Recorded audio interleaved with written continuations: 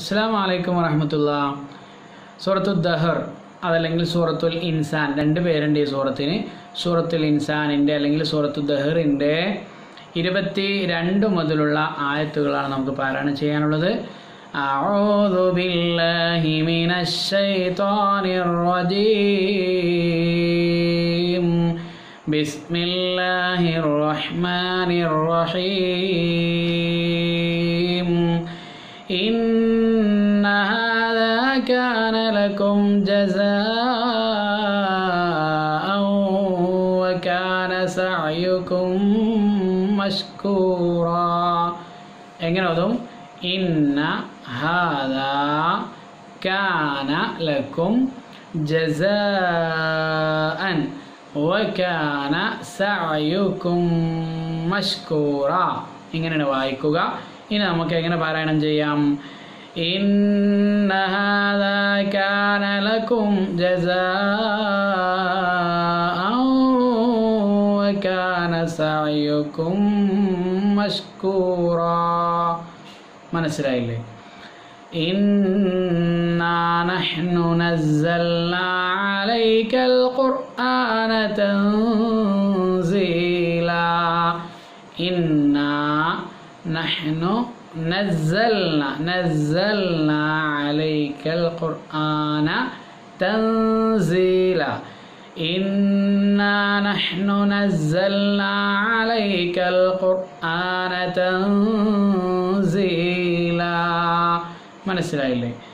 അടുത്ത ആയത്ത് നോക്കൂ. ഫസ്ബിർ ഫസ്ബിർ ലിഹുക്മി റബ്ബിക ولا تطع منهم آثما أو كفورا. فاصبر لحكم ربك ولا تطع منهم آثما أو كفورا. അവിടെ ഫസ്ബിർ എന്ന് തന്നെ പറയണം. ലിഹുക്മി റബ്ബിക വലാ തുത്വി എന്നാണ്. തുത്വി മിൻഹും ആസിമൻ ഔ കഫൂറ.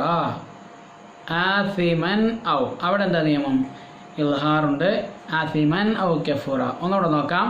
ഫസ്ബിർ ലിഹുക്മി റബ്ബിക വലാ തുത്വി മിൻഹും ആസിമൻ ഔ കഫൂറ.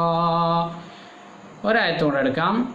വദ്കുർ ഇസ്മ റബ്ബിക വതബത്തൽ ഇലൈഹി واذكر اسم ربك بكرة وأصيلا. ശ്രദ്ധിക്കുക. واذكر اسم ربك بكرة وأصيلا. ഒന്നുകൂടെ തുടക്കം മുതൽ ഓതാം. إن هذا كان لكم جزاء وكان سعيكم مشكورا. إنا نحن نزلنا عليك القرآن تنزيلا. فاصبر لحكم ربك ولا تطع منهم آثما أو كفورا. واذكر اسم ربك بكرة وأصيلا. ഇങ്ങനെ പാരായണം ചെയ്യാൻ നമ്മളെല്ലാവരും ശ്രദ്ധിക്കുക. അല്ലാഹു സുബ്ഹാനഹു വ തആല നമ്മളെല്ലാവരെയും അനുഗ്രഹിക്കുമാറാവട്ടെ.